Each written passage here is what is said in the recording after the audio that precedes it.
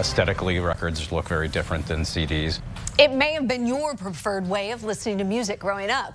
Now records are having a resurgence. For the first time in more than 3 decades, a new report shows more people are buying vinyls over CDs. That report says last year 41 million albums were sold compared to 33 million CDs. WCIA3's Amanda Brennan is with us. So Amanda, why are they making this comeback?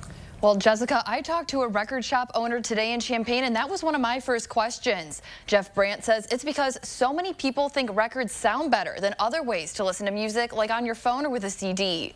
Brandt says the new data doesn't surprise him, though. At his store, Exile on Main, he's noticed this increasing trend the last 10 years. He says people of all ages come in, and they are looking for vinyl, even younger students, that remind him of himself at that age. There's just something very tactile and different about listening to something on a record and physically holding the record. It's much more active listening as opposed to passive listening like it is with streaming services and CDs. They do sound great, but a lot of people think records sound better.